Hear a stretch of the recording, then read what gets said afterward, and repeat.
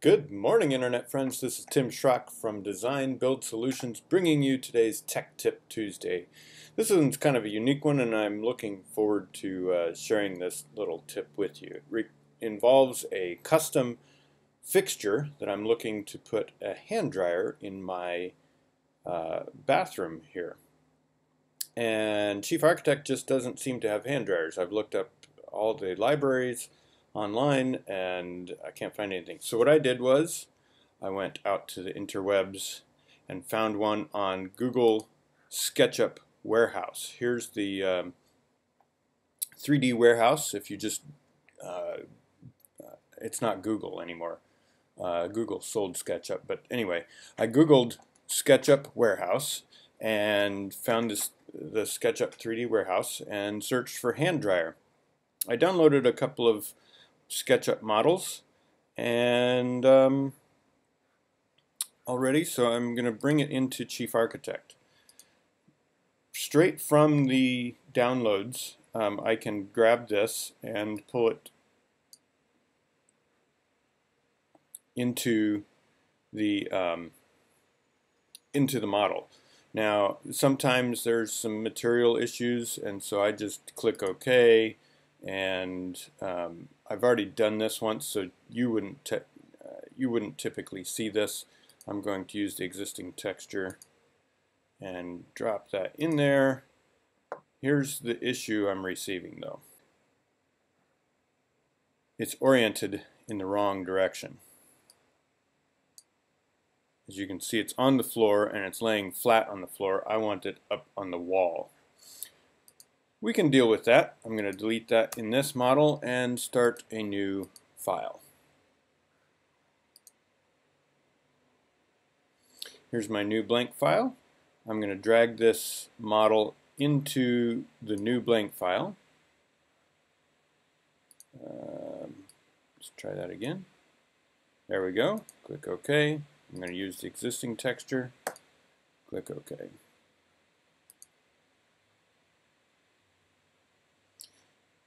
As we can see, I'm going to take a perspective overview. It's lying in the wrong direction, and I really don't want it like that. So I'm going to select this, and I'm going to choose this open the library symbol, open symbol icon. From here, I just go ahead and play. I try the Z axis to rotate. Rotate plus. Nope, that's not it. Rotate minus. Y, rotate plus, nope, almost not it. X, there we go, that's what I want. Click OK. Perfect. Now, can I copy that over? Not quite, because even though it's rotated in the proper way, it's not showing properly on my plan view. So how are we going to deal with this? I'm going to take a 3D view of this. Whoops, zoomed in too far. And I'm going to go into my tools, symbol, convert to symbol. And it is an interior fixture. I'm going to add it to my library, and I'm going to show my advanced options. Click OK. I'm going to call this Sloan Hand Dryer, because according to the SketchUp Warehouse, it is a Sloan hand dryer.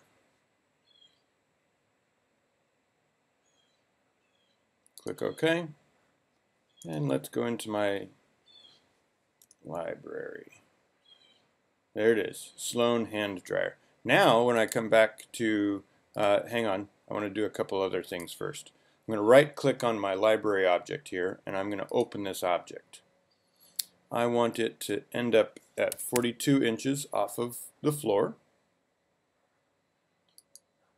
And I'm going to right-click again and open the symbol. Origin offset I'm not going to mess with right now. 2D block actually shows up properly. Options, I want it to hang on the wall. And we'll treat this as an appliance in the fixture schedule. It's not going to require natural gas water. It's going to require standard voltage. And this is a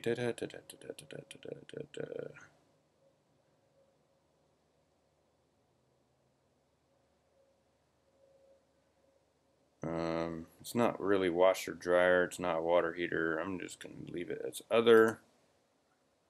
Click OK. Now it's set to go into my my library here. And as you can see, 42 inches goes over the, let's make that really should be 48, shouldn't it?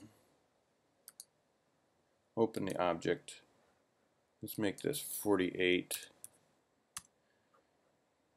So as it goes at 48 and it you know hangs onto the wall nicely, goes over the countertop. I can put one here and one here.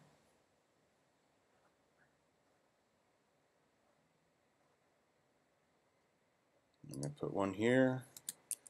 I'm going to delete these cabinets. I'm going to copy these over here. Like this. And we're all set. So there is our custom library objects from the SketchUp 3D warehouse. You can get this from pretty much any online model, as long as you have, let's go to the import 3D symbol. You can import a 3D symbol from DWG, DXF, OBJ, 3DS, STL, SKP, DAE model types.